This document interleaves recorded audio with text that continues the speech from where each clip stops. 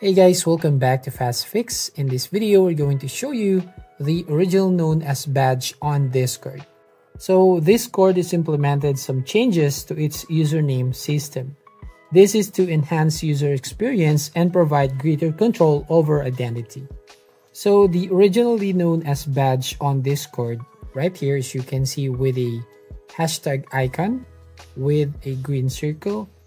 It is a badge that's given to you after you've set your new Discord username. So for example here, if your username is previously known as number 8979 on your name and you change it to 2023, so you can see you'll get a notification on Discord when you can change your username. So after you've changed it, the original known as badge will automatically be displayed on your profile.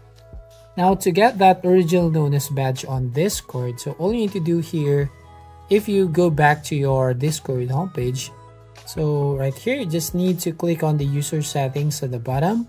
So when you click on this one, under user settings, just need to click on profiles and scroll down here on legacy username badge. You can just disable or just enable this original known as badge on Discord.